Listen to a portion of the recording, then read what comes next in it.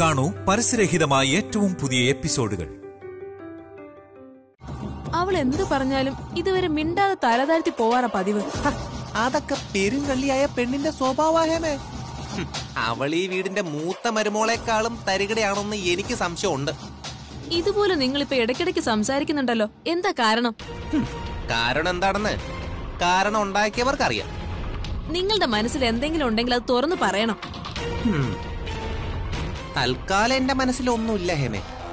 ഞാൻ ഇങ്ങനെ ഓരോന്നും ഊഹിച്ചും സങ്കല്പിച്ചും പറഞ്ഞുകൊണ്ടേയിരിക്കും. പിന്നെ ഞാൻ ഊഹിക്കുന്നതും സങ്കല്പിക്കുന്നതൊക്കെ ശരിയാവാതിരുന്ന എല്ലാവർക്കും കൊള്ളാം.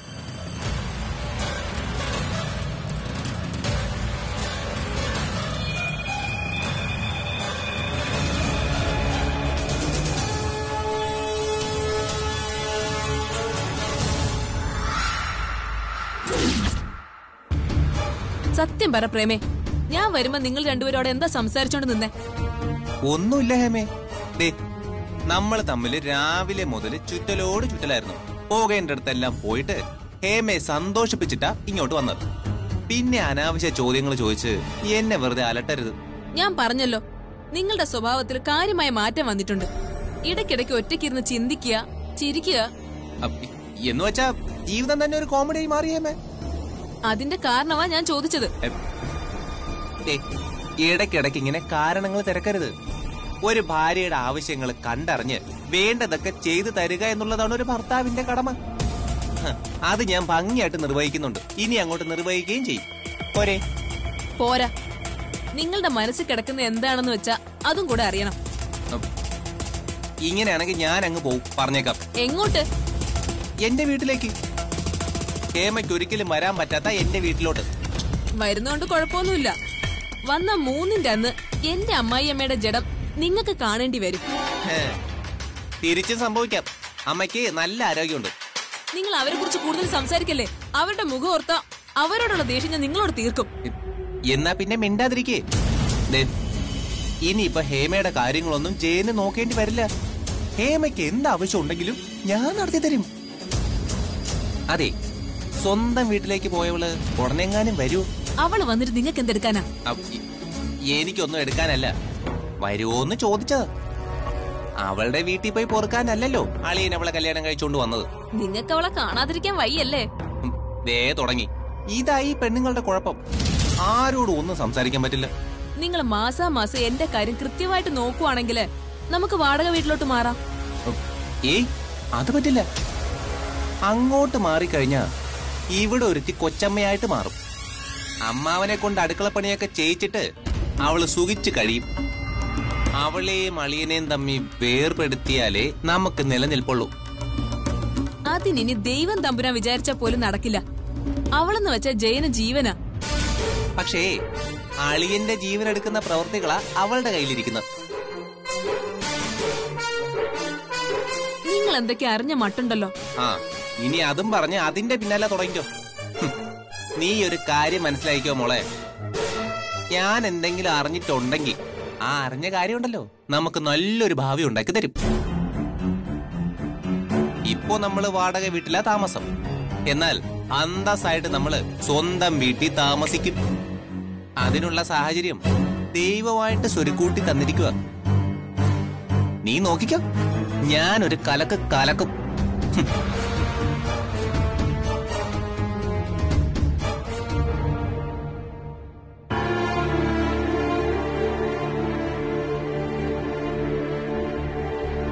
മോളോട് അപമര്യാദയെ പെരുമാറുമ്പോ സത്യം പറഞ്ഞ അവിടെ വന്ന് അവന്റെ കർണക്കുറ്റി നോക്കി കൊടുക്കേണ്ടതാ. എന്റെ സ്വഭാവത്തിന് ഞാനത് ചെയ്യുകയും ചെയ്യും. അത് മോൾക്കറിയാലോ. നീയും ദീമോളും കൂടി കോളേജിൽ പോകുമ്പോ നിങ്ങളെ ആരെങ്കിലും കമന്റ് പറഞ്ഞിട്ടുണ്ടെന്ന് ഞാൻ അറിഞ്ഞ അവിടെ വന്ന അവനെയൊക്കെ ഞാൻ കൈകാര്യം ചെയ്തിട്ടുണ്ടെന്ന് അറിയാലോ. പക്ഷേ ഇവിടെ നമ്മൾ സംയമനം പാലിച്ചേ പറ്റൂ. അയാൾ എന്തൊക്കെയോ അറിഞ്ഞു എന്നാ ഇപ്പൊ എന്റെ സംശയം. അല്ലെങ്കിൽ അയാൾ ഇത്രയും മോശമായിട്ട് സംസാരിച്ചിട്ടില്ല, പെരുമാറിയിട്ടുമില്ല. മോളൊന്നും കാര്യാക്കണ്ട. എല്ലാം ജയലാലിനറിയാലോ. പിന്നെന്താ കുഴപ്പം? ഞങ്ങൾ അന്നിവിടെ വന്നപ്പോ പ്രേമേട്ടൻ ഒട്ടും പ്രതീക്ഷിക്കാതെയാ ഇങ്ങോട്ട് കയറി വന്നത്. ഇവിടെ വന്ന ശേഷം അയാളുടെ സംസാരവും പെരുമാറ്റവും ഒക്കെ സംശയിക്കേണ്ട രീതിയിലായിരുന്നു. നമ്മൾ ഏറ്റവും കൂടുതൽ ശ്രദ്ധിക്കേണ്ടതേ നമ്മുടെ ഭർത്താക്കന്മാരെയാ. അവർക്ക് നമ്മളെപ്പറ്റി എല്ലാം അറിയാമെങ്കിൽ, അവര് നമ്മളെ മനസ്സിലാക്കുന്നുണ്ടെങ്കിൽ നമ്മൾ പിന്നെ മറ്റാരെയും നോക്കണ്ട. എങ്കിലും പ്രേമേട്ടൻ സത്യങ്ങൾ അറിഞ്ഞിട്ടുണ്ടെങ്കിൽ അത് ലാലേട്ടന്റെ അമ്മ അറിയില്ലേ? അതല്ലേ നമ്മൾ ഏറ്റവും കൂടുതൽ ഭയക്കുന്നത്. മോളെ, ഒരു സത്യവും അധികകാലമൊന്നും മൂടി വെക്കാൻ പറ്റില്ല. അതെപ്പോഴെങ്കിലും ആരെങ്കിലുമൊക്കെ അറിയും. ആ സമയത്ത് ഉണ്ടാവേണ്ട പൊട്ടിത്തെറിയൊക്കെ ഉണ്ടാവുകയും ചെയ്യും.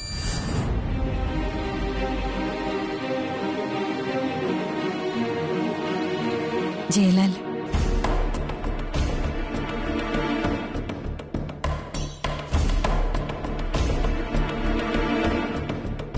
ഞാൻ ജയിലിൽ പോയി അമ്മയെ കണ്ടിട്ടാ വരുന്നത്. നമ്മൾ ഇവിടേക്ക് വന്ന വിവരം പോലും അമ്മ അറിഞ്ഞിട്ടുണ്ട്. ആരാ പറഞ്ഞത്? പറയാൻ ആളുണ്ടല്ലോ. എന്റെ പെങ്ങളും അളിയനും കൂടിയാ പോയി പറഞ്ഞത്. അമ്മയോട് മറ്റെന്തെങ്കിലും പറഞ്ഞിരുന്നോ? മറ്റെന്തെങ്കിലും ഒന്ന് ഞാൻ ഉദ്ദേശിച്ചത് പൊടിപ്പും തൊങ്ങലും വെച്ച് ഇനി എന്തെങ്കിലും കള്ളം പോയി പറഞ്ഞോന്നാ. അങ്ങനെയൊന്നും സംഭവിച്ചിട്ടില്ലെന്നാ തോന്നുന്നേ. ദീപയും കൊണ്ട് ഞാൻ കൂടുതൽ കറങ്ങണ്ടെന്നാ അമ്മ പറയുന്നേ. അതൊക്കെ നേരത്തെയും പറഞ്ഞ കാര്യ. നിങ്ങൾ രണ്ടാളോടും എനിക്ക് ഇത്രേ പറയാനുള്ളൂ. മോളുടെ അച്ഛൻ പറയുന്നൊന്നും കാര്യാക്കണ്ട. അവിടെ എന്തെങ്കിലും പൊട്ടിത്തെറി ഉണ്ടായാൽ മോളെ ഇവിടെ കൊണ്ടാക്കണം. എനിക്ക് മോൾക്ക് ഉറപ്പുണ്ട് ജയനെ ഞങ്ങൾക്ക് നഷ്ടപ്പെടില്ലെന്ന്. പിന്നെ ഞങ്ങൾ എന്തിനാ പേടിക്കുന്നേ? എനിക്ക് ഷോറൂമിനടുത്തൊരു ഗസ്റ്റ് ഹൗസ് ഉണ്ട്. എന്തെങ്കിലും പ്രശ്നമുണ്ടെങ്കിൽ ഇയാളെ അവിടെ താമസിപ്പിക്കാനാണ് ഞാൻ ഉദ്ദേശിക്കുന്നത്. അതൊന്നും പ്രാക്ടിക്കൽ അല്ല ജയ. നിങ്ങളുടെ അമ്മ അതിനൊന്നും സമ്മതിക്കില്ല. പിന്നെ അമ്മ അറിയാതെ അങ്ങനൊരു സാഹസം കാണിക്കാത്തതാ നല്ലത്. കല്യാണത്തിന് മുമ്പ് ഇയാൾക്കൊരു പേരുദോഷം ഉണ്ടായതുകൊണ്ട് ഇയാളുടെ ഭാവി എന്താകുമെന്ന ആശങ്കയായിരുന്നു അമ്മയ്ക്ക്. എന്നാൽ ഇപ്പോ അതിലും വലിയ ആശങ്കയെ തുടങ്ങിയല്ലേ? അത് ഏത് അമ്മമാർക്കും ഉണ്ടാവുമല്ലോ. പിന്നെ അതിനൊക്കപ്പുറം ഒരാശ്വാസം എനിക്കും മോൾക്കുണ്ട്. അത് ജയലാലിന്റെ സ്വഭാവം തന്നെയാ. ഈ വിവാഹത്തിന് മുമ്പും ഞങ്ങൾ കണക്കിലെടുത്തത് അത് മാത്ര. ഒരിക്കലും എന്റെ മോൾക്കൊരു വിധവയെ പോലെ ജീവിക്കേണ്ടി വരില്ല.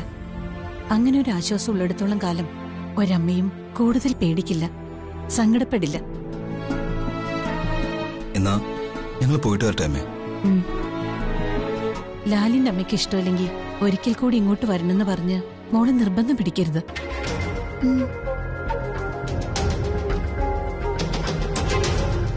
അമ്മ ജയിലിലാണെങ്കിലും അമ്മയെ കാര്യങ്ങൾ അറിയിക്കാൻ ആളുണ്ട്. അതുപോലെ തന്നെ അമ്മമാരറിയാതെ അവർക്കിഷ്ടമില്ലാത്ത പ്രവൃത്തികൾ ചെയ്യുന്നതും അത്ര നല്ലതല്ല. അമ്മ വരുന്നതുവരെ ഇയാൾക്ക് ഫ്രീഡം ഉള്ളൂ. അതുകൊണ്ട് അമ്മ എന്ത് വഴക്ക് പറഞ്ഞാലും ശരി, അമ്മ പുറത്തു വരുന്നതിനിടയിൽ മാക്സിമം സന്തോഷം ഇയാൾക്ക് കൊടുക്കണമെന്നാണ് എന്റെ ആഗ്രഹം. പിന്നെ അതിന്റെ ഇടയിൽ എല്ലാത്തിനും തടസ്സമായിട്ട് നിൽക്കുന്നത് എന്റെ പെങ്ങളും അളിയനോ. സാരമില്ല, അതിനും എന്തെങ്കിലും സൊല്യൂഷൻ കണ്ടെത്താൻ കഴിഞ്ഞേക്കും. ഞങ്ങൾ പോയിട്ട് വരാമേ. പോയിട്ട് വരാം.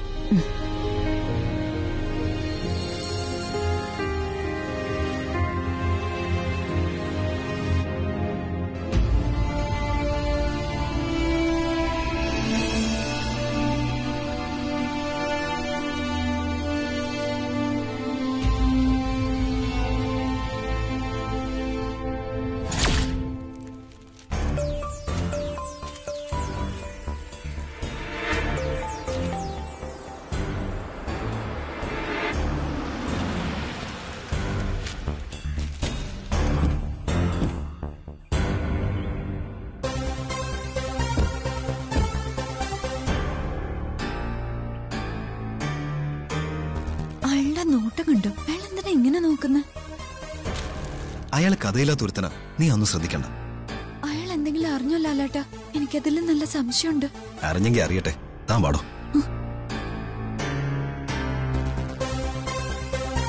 വീട്ടിൽ പോയിട്ട് പ്രത്യേകിച്ച് വിശേഷം എന്തെങ്കിലും ഉണ്ടോ അളിയാ? അവിടെ എന്ത് വിശേഷം ഉണ്ടാവാനാ? ഇവിടെ വിശേഷം എന്തെങ്കിലും ഉണ്ടോ? തനിക്കെന്താ വട്ടുണ്ടോ?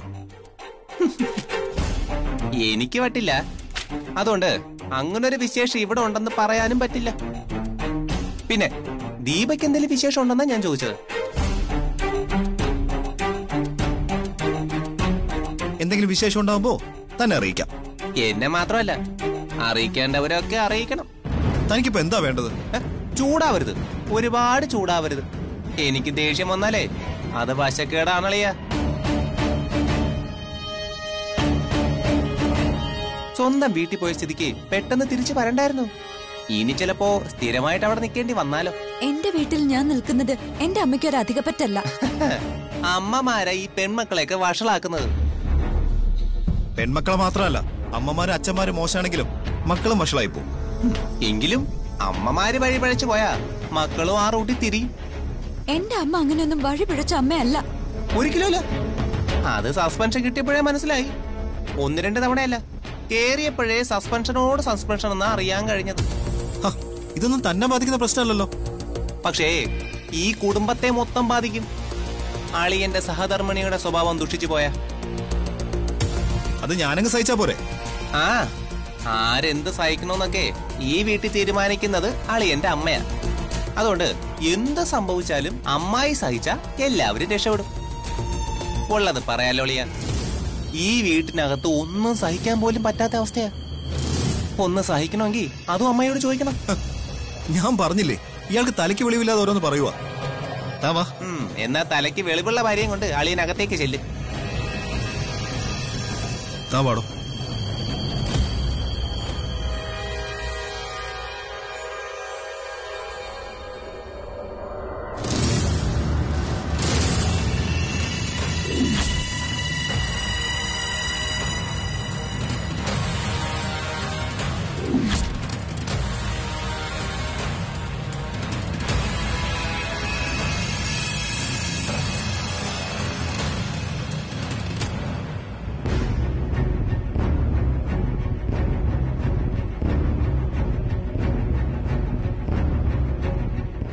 എന്തോ മനസ്സിലായിട്ടുണ്ട്, അത് ഉറപ്പാ. ഒരു പക്ഷേ ലാലേട്ടന് അത് അറിയായിരിക്കും.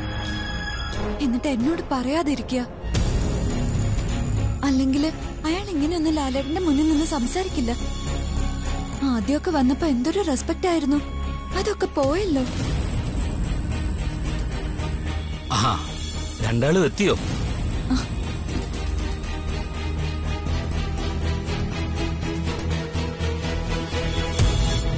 ആകെ കുഴഞ്ഞു മറിഞ്ഞല്ലോ മോനെ. എന്താ? അവനെല്ലാം അറിഞ്ഞില്ലേ, ആ മൂർഖം പാമ്പ് പ്രേമൻ. അവന് മനസ്സിലായി മോളുടെ കാര്യങ്ങളെല്ലാം എനിക്കും അറിയാവുന്നു. അപ്പൊ എന്റെ സംശയം ശരിയായല്ലേ? പ്രേമേട്ടൻ എല്ലാം അറിഞ്ഞു അല്ലേ? ഞാനിതുവരെ ഇയാളോടൊന്നും പറയാതിരിക്കുമായിരുന്നു. ഇയാളുടെ അമ്മയോടും അനിയത്തിയോടൊക്കെ പറഞ്ഞിട്ടും ഇയാളെ ഇന്നെല്ലാം മൂടി വെക്കുകയായിരുന്നു. അങ്ങനെ എത്രത്തോളം മൂടി വെക്കാൻ പറ്റുമോനെ? അവനൊരു വിടുവായന. ആ ഹേമയോടൊക്കെ അവനിത് പറയും. പറയാതിരിക്കാൻ ഞാൻ പരമാവധി നോക്കുക. അവൻ ആവശ്യപ്പെടുന്നൊക്കെ ഞാൻ കൊടുക്കുക. ഓ, അത് ശരി. അതാണ് അവൻ ഈ വീട്ടിനകത്ത് ഇത്ര അധികാരം കാണിക്കുന്നതല്ലേ? അത് മാത്രമല്ല, നീ പോലും അവന്റെ മുമ്പിൽ പഴയതുപോലെ ബോൾഡായിട്ടല്ല നിൽക്കുന്നത്.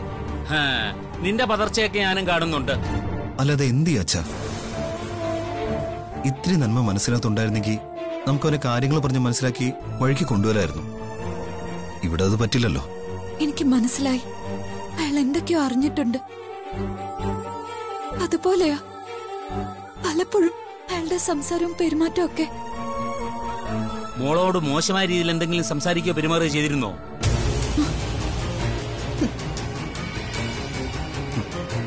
ചെയ്ത് കാണും. ഇവിടെ പറയാത്തതാ വഴക്കുണ്ടാവാതിരിക്കാൻ.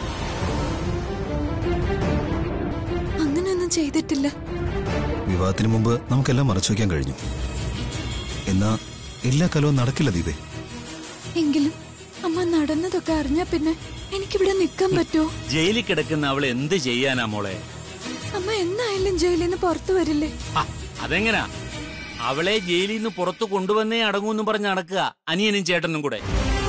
എടാ, ഈ കൊച്ചിനോട് നിനക്ക് ഇത്തിരിയെങ്കിലും സ്നേഹമുണ്ടെങ്കിൽ നിന്റെ അമ്മയെ നീ ജയിലിൽ തന്നെ കിടത്തണം.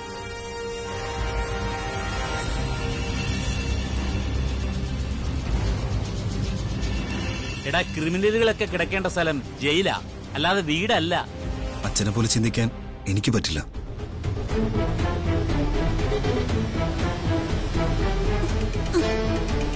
എടാ പിന്നെ നീ ഈ കൊച്ചിനെ കല്യാണം കഴിച്ചോണ്ട് വന്നത് കണ്ണീര് കുടിപ്പിക്കാനാണോടാ? എടാ നിന്റെ അമ്മ ജയിലിൽ നിന്ന് പുറത്തു വന്നാ പിന്നെ ദീപമോള് വീട്ടിൽ നിന്ന് പുറത്താ. നിനക്ക് പിന്നെ മോളെ ഒന്ന് കാണാൻ പോലും പറ്റുമെന്ന് എനിക്ക് തോന്നുന്നില്ല. അതുപോലെ അവള് കൂച്ചുവലം കിട്ടുകളെ. പൂജയ്ക്കുണ്ടായതിനേക്കാൾ ദയനീയമായിരിക്കും പിന്നെ ദീപമോളുടെ അവസ്ഥ. പൂജയാണെങ്കിൽ എന്തെങ്കിലും തിരിഞ്ഞെന്ന് പറയുമെങ്കിലും ചെയ്തേനെ. ഇതാണെങ്കിൽ എന്തു പറഞ്ഞാലും കേട്ടോണ്ട് നിൽക്കത്തേ ഉള്ളൂ. അമ്മയ്ക്ക് വേണമെങ്കിൽ ദീപയെ വീട്ടിൽ നിന്ന് പുറത്താക്കാം, എന്റെ ജീവിതത്തിൽ നിന്ന് പുറത്താക്കാൻ പറ്റില്ല.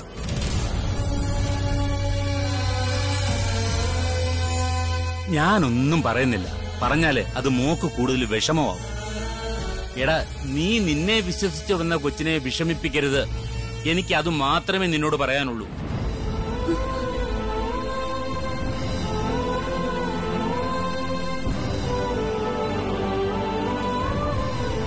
താൻ പേടിക്കണ്ട. ഇനിയിപ്പോ എന്തുണ്ടായാലും നമ്മൾ ഫേസ് ചെയ്തേ പറ്റൂ. എന്നുവെച്ച് അവന്റെ മുന്നിൽ ശ്വാസം മുട്ടിയ പോലെ നിൽക്കരുത്. അമ്മയും ഹേമയൊക്കെ എല്ലാം അറിയുന്ന കരുതിയിട്ട് താൻ അവനെ കൂടുതൽ ഭയക്കരുത്. ഞാനിപ്പോ ഒരുപാട് താന്നു നിൽക്കുവോ. പരിധി വിട്ട് കഴിഞ്ഞാ പിന്നെ രണ്ടും കൽപ്പിച്ചങ്ങ് അറിഞ്ഞു. ഒന്നും വേണ്ട, എനിക്ക് ലാലേട്ടനോടൊപ്പം ഇവിടെ കഴിയണമെന്നുണ്ട്. എനിക്കും അങ്ങനെയുള്ള ആഗ്രഹമുള്ളതുകൊണ്ടാ അവൻ ചോദിക്കുന്നതൊക്കെ ഞാൻ വലിച്ചെറിഞ്ഞു കൊടുക്കുന്നത്. ഒരുപാട് പൈസ വാങ്ങിച്ചു അല്ലേ? കാശ് എത്ര വേണമെങ്കിലും കൊടുക്കാം, പക്ഷെ അവന്റെ നാവ് തുന്നിക്കെട്ടാനാ പാട്. എന്തെങ്കിലും ഒരു അവസരം ഒത്തുകിട്ടിയാൽ അത് ഇതുപോലെ മുതലാക്കാൻ അറിയാവുന്ന ഒരുത്തനെ ഞാൻ എന്റെ ജീവിതത്തിൽ ഇന്നേ വരെ കണ്ടിട്ടില്ല.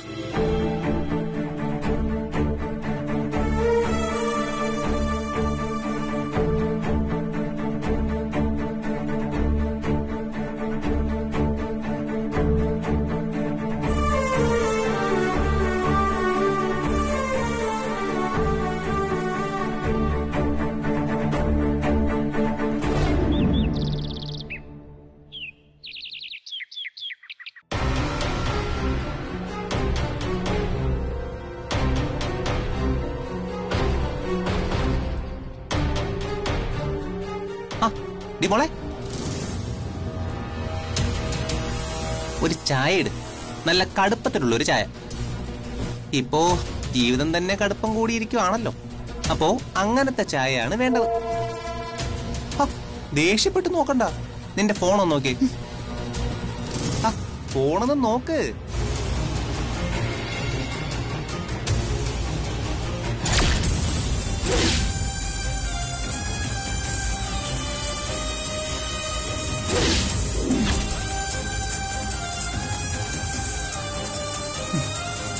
കണ്ടോ, ആസ്വദിച്ച് കണ്ടോ.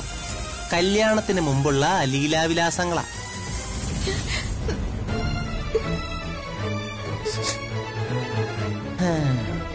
അതുകൊണ്ടാണ് ഞാൻ പറഞ്ഞത് എന്നെയും കൂടി അങ്ങ് ഇഷ്ടപ്പെടാൻ. നമുക്കിങ്ങനെ പ്രേമിച്ച് മുന്നോട്ട് പോന്നേ.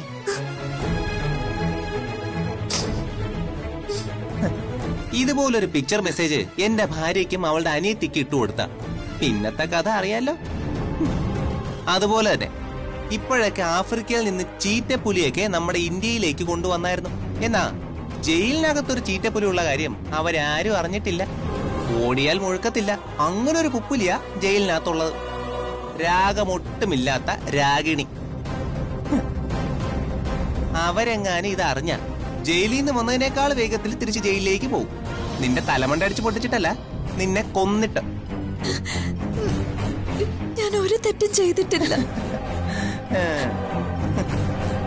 നീ ഒരു തെറ്റും ചെയ്തിട്ടില്ല എന്നേ ഞാൻ എല്ലാവരോടും പറയൂ. പക്ഷേ കല്യാണത്തിന് മുൻപ് നീ തെറ്റ് ചെയ്തിട്ടുണ്ടല്ലോ. ഇല്ല, ഞാൻ ഒന്നും ചെയ്തിട്ടില്ല. ഓ, അങ്ങനെയൊന്നും പറയല്ലേ. പിന്നെ ഈ കാണുന്നതൊക്കെ നിന്നോട് ശത്രുതകൾ ആരെങ്കിലും പടച്ചു വിട്ടതാണോ? അതെ, എന്റെ ശത്രുക്കളാ ഇതെല്ലാം ചെയ്തത്. എന്നാ ആ ശത്രുക്കൾക്ക് കോടി പുണ്യം കിട്ടും. അതുകൊണ്ടാണല്ലോ നമുക്ക് തമ്മിൽ പ്രേമിക്കാൻ ഒരു വഴിയൊത്തു വന്നത്. ലാലേട്ടൻ റൂമിലുണ്ട്. അതുകൊണ്ടേ ഇപ്പൊ പ്രേമിക്കണ്ട. ജയലാല് ഷോറൂമിൽ പോകുമ്പോ ഒന്ന് സ്നേഹത്തോടെയൊക്കെ പെരുമാറിയാ മതി. ഇപ്പൊ നീ ഒരു കാര്യം ചെയ്യും, പോയി പ്രേമേട്ടൻ പറഞ്ഞ പോലെ നല്ല കടുപ്പത്തിലൊരു ചായ ഇട്ടോടുക. ചെല്ല്.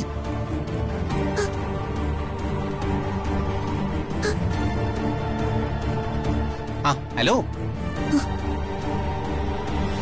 എന്റെ പേര് തന്നെ പ്രേമെന്നാണ്. നിന്നെ പോലെ എനിക്കൊരു രോഗമുണ്ട്, ഈ പ്രണയിക്കുന്ന രോഗം. എന്നാ അത് ഒട്ടുമില്ലാത്തൊരു പോത്തിനെയാ ഞാൻ കെട്ടിയത്. ചെല്ല്.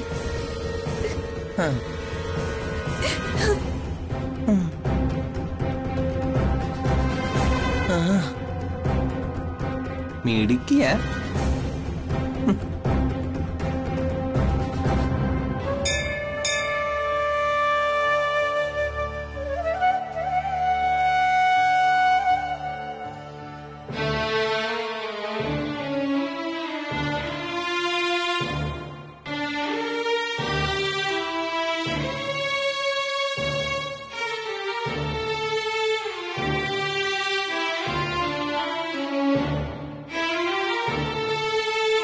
എന്റെ മോളുടെ ജീവിതം തകരരുതേ ഭഗവാനെ.